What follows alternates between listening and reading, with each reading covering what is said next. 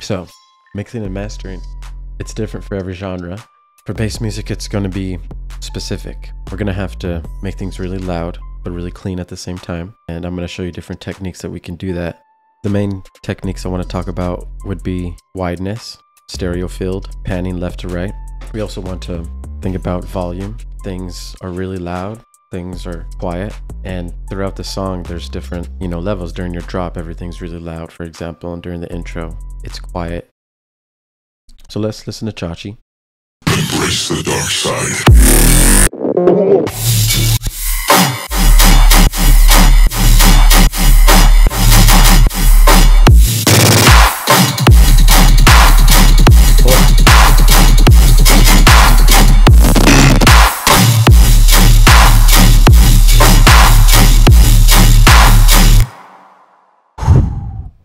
Damn, son. I chose this song because when you listen to it in the car, it sounds amazing. When you listen to it on your iPhone, it sounds amazing. When you listen to it on regular speakers or headphones, it sounds amazing.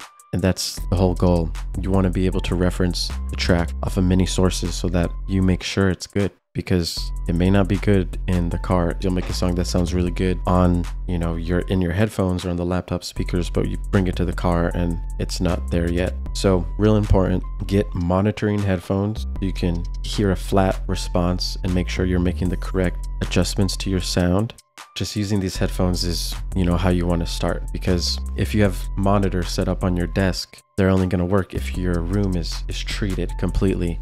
And when I mean treated, I mean a perfect studio setting, which means you walk in and you can't hear anything. It's almost silent, and that's where you want to be so you can make, the correct adjustments. Otherwise, the sound is bouncing off walls and you're making, the wrong decisions, and you got to be careful. And remember too, with sub bass and the low frequencies, you can't hear those, you feel them. And if you don't have an actual sub, you're not going to be able to feel it in here, because you need an actual sub. And if you're lucky to have one in your house, an actual subwoofer, or in your car, that'll be really helpful for you. Now let's look at the EQ8 and these frequency ranges. You see this is the sub bass. The sub is cut at about like 110.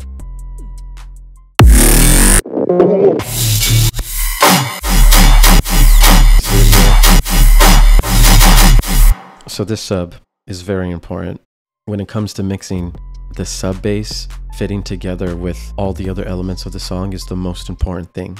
So usually on your sub in bass music, you're going to have an EQ8 that's cutting around 100 Hertz so that all the other frequencies in this range can be perfect.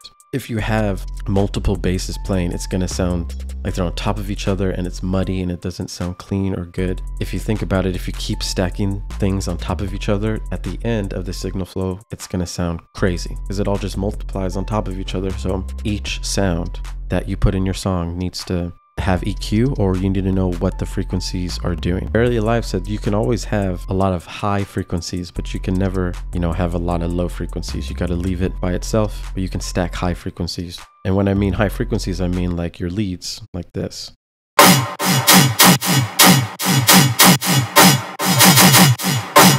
So that's like mid, range, and high. Look at the EQ, mid and high.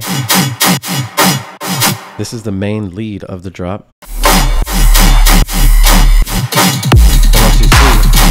It's being cut at 100. It's being cut perfectly at 100. So since this is my main lead, I boosted it a little up here. These boosts you're gonna do, per taste, per each song, because it's gonna be different. When I make these loud sounds, I use these long processing chains to make things louder. So you'll use like loud racks that I have for download. Get it in my Patreon, I have everything available. This is a loud rack here. OTTs, saturators. It makes the sound super loud. We want to get it to a loudness level that we like. You can get a free program called Lean Loudness Meter, so you can actually monitor how loud it's getting. So let's check it.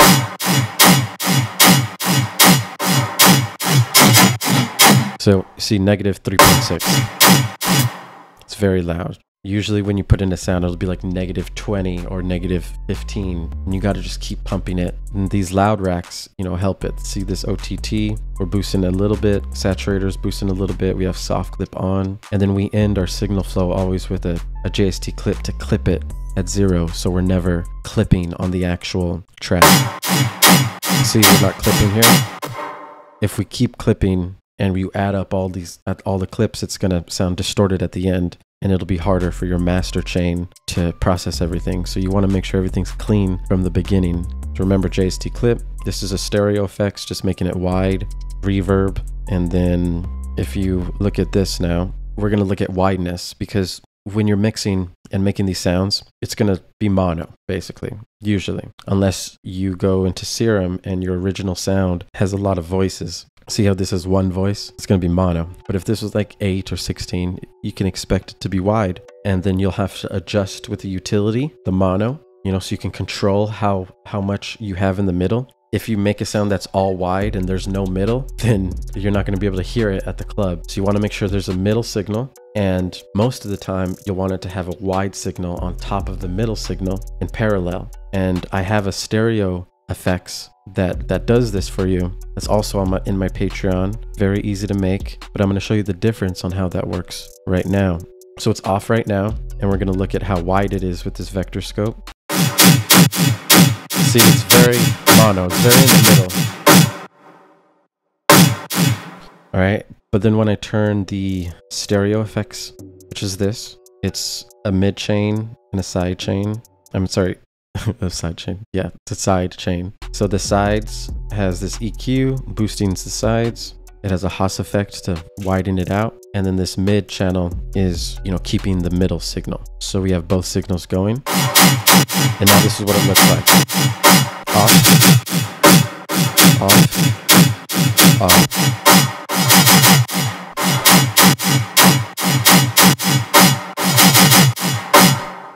This is important. Being able to make your basses and make sure they're not all in mono is important. And usually we make the mistake of getting the bass, making it stereo, but we lose our mono signal. And you have to make sure you keep that mono signal for your main lead, at least. I mean, you can go to a club, they only have mono speakers, you play that song and you can't even hear a lot of that track. So very important. On another important sound like this sustain here,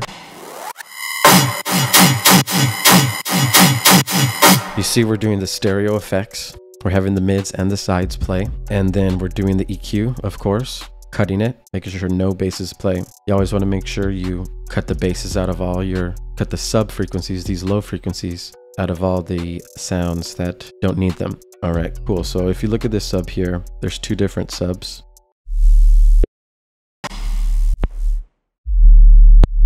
So I have a group of different subs. Some of them will have like noise on them, like this with this erosion, give it noise. And then I'll have a clean sub to play with the actual basses. So listen to it here.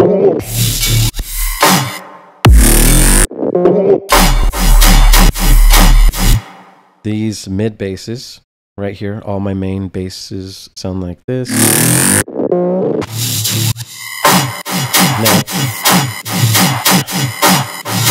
you see, we were putting EQs on all the sounds originally from these, but then on the full group, we also put another EQ, cutting right here. But this is a special EQ because it's the Fletcher Munson curve. And the Fletcher Munson curve is basically just like this diagram that shows you the frequencies where our ears, because our ears don't hear the frequencies at the same volume, at the same decibel level. Like we hear low frequencies at a different volume than high frequencies. And the Fletcher Munson curve basically shows you that. Put the picture up, you'll probably see the picture right now. But what this does is a special effect. So when we hit the scale up and down, we're removing the frequencies that sound harsh to our ear, because these basses start to get really loud and start to sound really harsh. So we can clean it up with this tool. And I just scale it down to like 34, 36, 38. We're removing some of these harsh frequencies. And in the end, when we make it louder, it's not going to be super mega harsh. It's still going to sound clean and loud at the same time.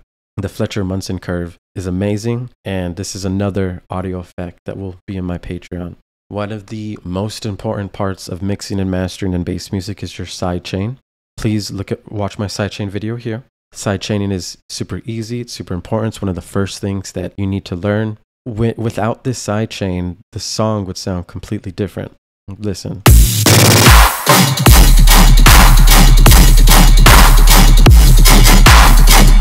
Hear that? Sidechain off. Sidechain on.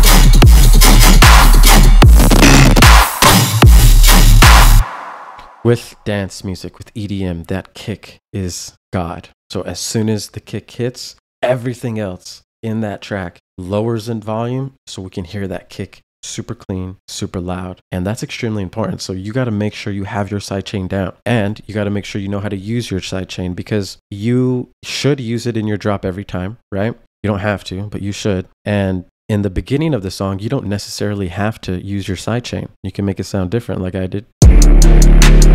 Little trap beat with no sidechain. This is with sidechain on. But I didn't like that, so I left it off. Right? You can even add sidechain in the build, and while it builds, it's like it's crazy. Sometimes it's too crazy, but you could adjust your sidechain to make it like amazing. I didn't do it in this build up, I just did it in this drop. Now, when it comes to, you know, your drums in the background, think of your drum set, the rides, the cymbals, all the hi-hats. That's just all going to be a low cut right here. I have on the group just a simple low cut. I even took away these mid frequencies to clean it up even more. When things start to get muddy, you can start removing frequencies in these sections, around 100 to 1,000. Depending on your song, it'll sound different, so you want to listen to what sounds best. But that's how you'll clean the frequencies within the group. Snare and the kick in bass music is very special. They're separate from everything else, and they're going to be the loudest parts of the song. So when I make the song originally, the kick and the snare are going to be as loud as possible, and then I'm going to try to get all the bass sounds to match that loudness. And then eventually the bass sounds will be louder than the kick and snare, and then we'll add a little volume to the kick and snare, which I do here with a glue compressor, for example. Yep. And then you can just add as much compression, super compression, or you can find that sweet spot. Think about dynamic range next. Think about us looking at our SoundCloud tracks, you know, looking at this waveform and being satisfied with it. So this is the waveform for Chachi right here. And if you see in these sections, it's basically boosted to the maximum because that's the sub, just boosted at 0. And then in these sections, we get quiet. So we're going from like quiet to loud to quiet to loud to quiet, and that's dynamic range within the song, is making sure it's just not loud the whole time. Our ears get tired of that. If you just keep pumping it with volume, we get tired of that naturally. So you want to make sure that you mess with volumes over time, automation over time. That washout that I mentioned is used in the master, and I use it only in the build up, and it builds over time. So if you see right here, it builds up. It's just washing it out. Embrace the dark side. And as soon as that pre-drop hits, I remove it so we can really hear this pre-drop. Embrace the dark side. Then it starts. Then it starts. Just to let you know, when I made this song, I didn't make the intro first. I made the drop first. I started just with the drop. I finished the 32 bar drop, and then I moved on to the build up and the intro, and I kind of worked backwards. And you can definitely do it over time. I felt like that's the easiest way when making bass music, specifically with drops. It's easier to, you know, match, because you want to make your drop, but then you can match your intro and build up to the drop. You don't want to have to be forced to make a specific drop because your intro sounds like something. You can basically go either way, whichever feels best for you. But in this song, I found some melodies. My original song was in D minor for the drop, so I just picked D minor sounds here. I use halftime. I use this halftime effect to slow things down, to make things sound crazy. And I'll use 2 different halftimes with 2 different settings. They'll turn on in different sections, which is what's happening here.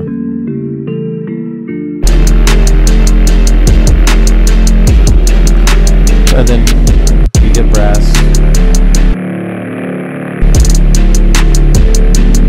So if you listen to this brass, it's very heavy. Originally, it had a lot of sub frequencies, but we removed them. You know, we can't have this brass play with the sub. This sub is by itself. Remember, this is the one at 0. Super fat sub bass, which we're only leaving at 0 because this is bass music. You know, if this was any other genre, it would not be at 0. It'd be at like -9 or -12. It's not that loud, but this is a loud song. So the intro, we use a filter to sound quiet, right? If you look at this filter at the beginning, look at the master here, and the filter starts to come in.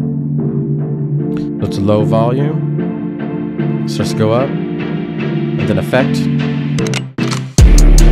Then it goes to full volume, basically. When I say full volume, I mean the sub is at full volume. That's basically the loudest. And then our kick, we mix accordingly. For the intro, I didn't want my kick to be super fat and loud because that's how the drop's gonna be. You want to introduce the listener with like a soft kick. And that's what's happening here. And those are the mixing decisions you want to make. You want to find a quieter, softer kick, a quieter, softer snare, and use those for the intro. Because if you use the same kicks and snares throughout the whole song, the listener's going to get bored and it's not going to sound as good. So it's good to surprise people with different sounds in different sections of the track.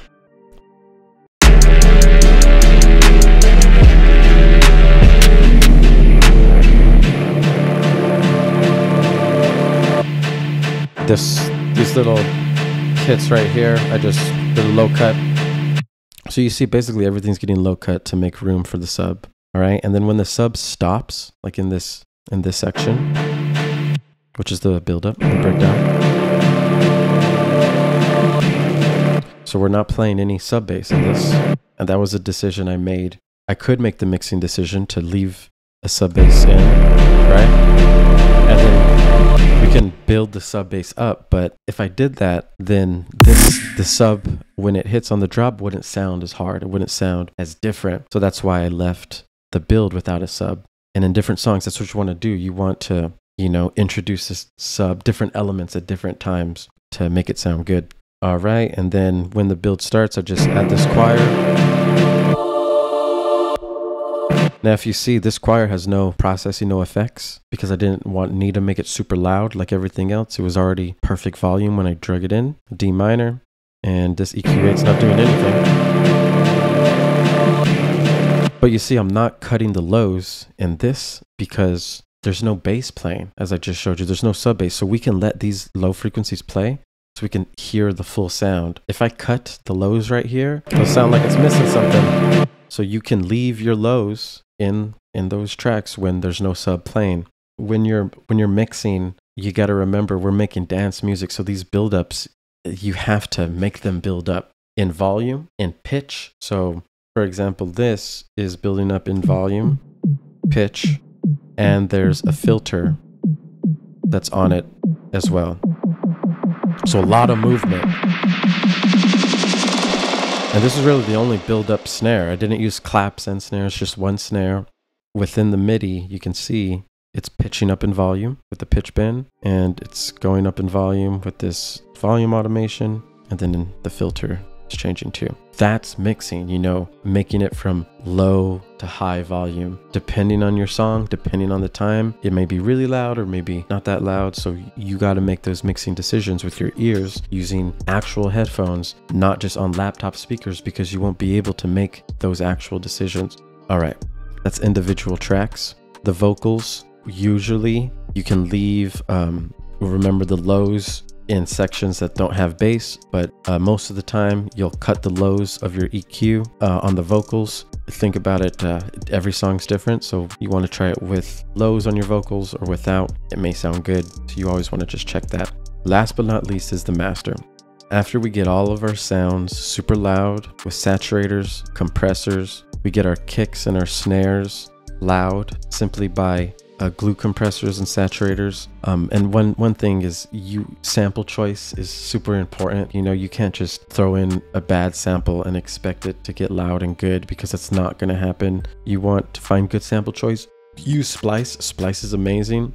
And when you use Splice, you'll be able to find hard-hitting samples. I also have samples in my Patreon, so you can get those there. Remember, we get the basses loud in the drop. Everything's basically going to -3.5. We're trying to get it as loud as possible. We mixed everything with the EQ. We're making things clean so that we're sending all the signal to the master. And if you did it right, you shouldn't have to do much on your master. In this type of music, we don't need to use all these crazy plugins because our original input sound is super loud. So on my master, I have this more high-end OTT effect that just adds a little bit more high-end just to brighten up the highs. I'll have this in my Patreon group folder as well. I have a utility so that I can listen to it in mono.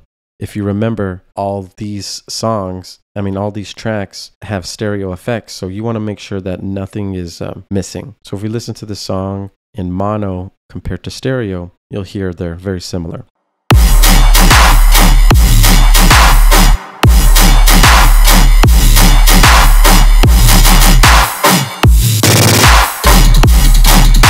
So in the mono, we can still hear our kick, our snare, we can hear our main leads, we can hear the sustain in the background. So that's good. And then when you go stereo, it just sounds amazing. Everything gets widened out. That's important. You want to make sure you check it in mono and stereo, because when you roll up to the club, you think everything's good and everything's all stereo. You're not going to hear those sounds, then your whole song sounds like a dog poo. When you're playing these songs, if you just keep pumping people with bass and the same kicks and snares, we get bored of it. So you want to remove frequencies sometimes and then hit them back. So that's what I do here on the drop. So listen, so in this section, there's a filter that turns on. It's a phone filter. Look at this. And then while it turns on, this multi-pan dynamic turns on to make it a little louder. And they turn on at the same time in this section.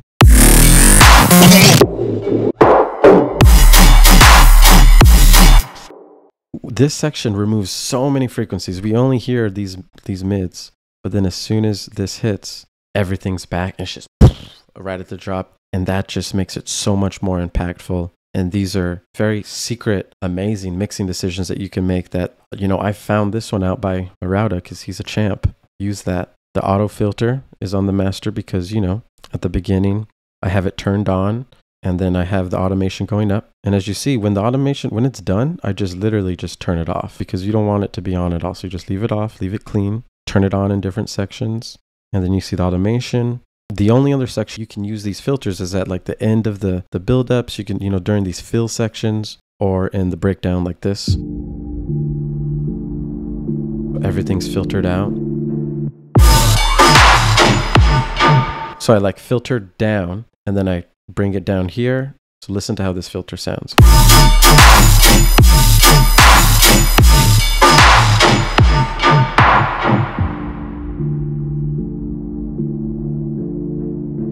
So that's really transitioning the next phrase, the breakdown, honestly, and making it sound just, luscious. Next is the bass clef washout, which I showed you. I'm only using this on the... Oh, actually, I am using it on the filter sections as well. On the breakdown, you see how it's washing out and then washing back down.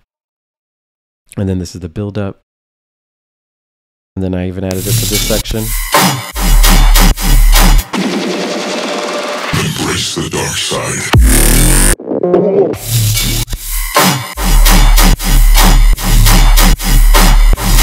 I'm about to show you this section and then we'll be finished with this, but I'm going to finish this master. On the ozone, I don't use anything except the imager to simply see how wide things are. Embrace the dark side. You see the vocals mono? I wanted it to be like that. I didn't want it stereo. You make the decision to keep things mono in some sections and then make it stereo. Because remember, we'll get bored if everything's just wide all the time. Mono sometimes and then boom, hit them with a stereo. And that's what I'm doing with the pre-drop. Embrace the dark side.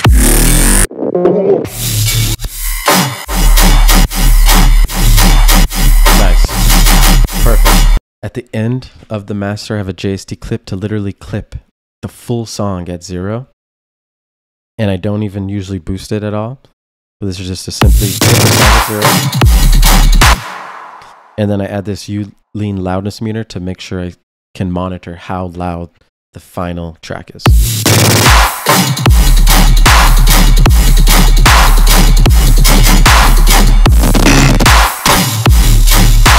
You see, we're entering negative 3. That's fine. That is totally cool with me. -5 is like the quietest I'll go on a bass music song. -2 is what Nosphere told me. No, -1.2 he said he was at. So you can get really loud nowadays and really clean with the technology and software that we have. So use it. That's the whole master chain, you know? Most of it's effects. Like that's an effect. That's an effect. There's really only 2 things on the mastering chain. This more high-end and this. But I'm going to put all of these effects and the JST clip more high-end in my Patreon. JST clip is actually $30 that you can buy. It's one of the best plugins ever. So I'll put that in the description. I want to show you lastly what I did in the second drop. I made the mixing decision to remove the kick and the snare, but leave the sidechain in. And it sounds like this. It's the dark side.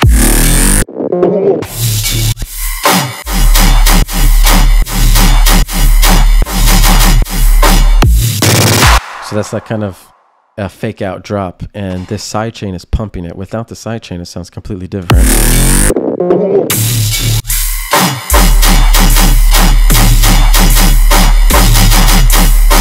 No.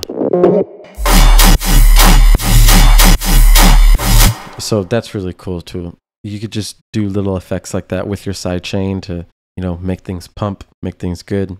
Mixing and mastering is all about loudness levels, EQ, use saturation. We use OTT to make things loud. These glue compressors help a lot. If you think about it, it's going to be different in your drop sections, and it's going to be different in the build-up sections and intro.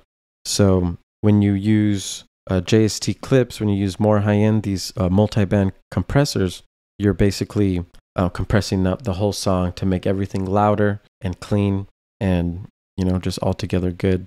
You got to make sure that you understand each song is different, and each song that you come across is going to be a different challenge. But if you use these different techniques and methods and just the whole thought process, you'll be able to figure it out. And that's the whole goal. It's not a magic trick. There's no one rule, rules all. It's about learning, and it's about practicing. So you guys keep making good music. You keep bumping it. Hit me up on my Patreon. You can get all these free goodies. I'm going to keep making more videos. Probably a sudden death music video soon. But you guys stay fresh. Peace out.